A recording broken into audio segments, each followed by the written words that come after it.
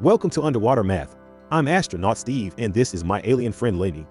In case you haven't noticed, we are practicing math in space today to build our skills in comparing and ordering whole numbers to 1 million. First, let's look at a place value chart. As you move from right to left on the chart, or from ones to millions, the numbers get bigger. If you move in the other direction, numbers get smaller. Let's try this with numbers. I am writing the number 2000 and the number 200 on the place value chart. Do you notice the number 2000 has one extra place value than the number 200? This means the number 2000 is greater than the number 200. If we wanted to compare these two numbers, we would use the greater than symbol in the middle to say 2000 is greater than 200. The comparison symbol always opens up to the larger number. But what if the numbers both start in the same place value? Great question. Let's try using a number line to help us out. On this end of the number line we have 3000 and 4000 at the other end. Our two numbers are 3400 and 3800.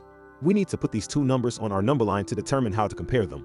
I know smack dab in the middle of 3000 and 4000 is 3500. Our first number is 3400 and goes here on our number line. Our next number is 3800.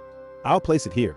We can see on our number line that 3800 is greater than 3400. I'll use our comparison symbol again to show which is greater. Let's add in another number so we can work on ordering numbers.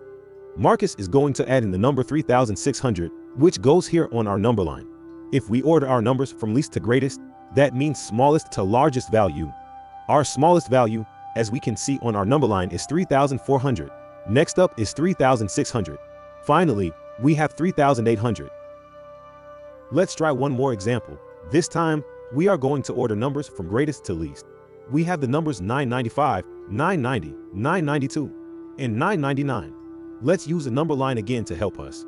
I can see our numbers are between 990 and 1000. We can place each of our numbers on the number line, and then order from greatest to least, which means largest to smallest. Numbers closer to 1000 are greater, and we can move number by number as we work our way down to 990. Here we go. Our greatest number is 999, followed by 995, followed by 992, and lastly 990. To recap what we have learned, we can order numbers from greatest to least or least to greatest. We can compare numbers using the greater than, less than, or equal to symbols. We need to pay attention to what the question is asking us to do before we start ordering numbers. Great job and have fun practicing.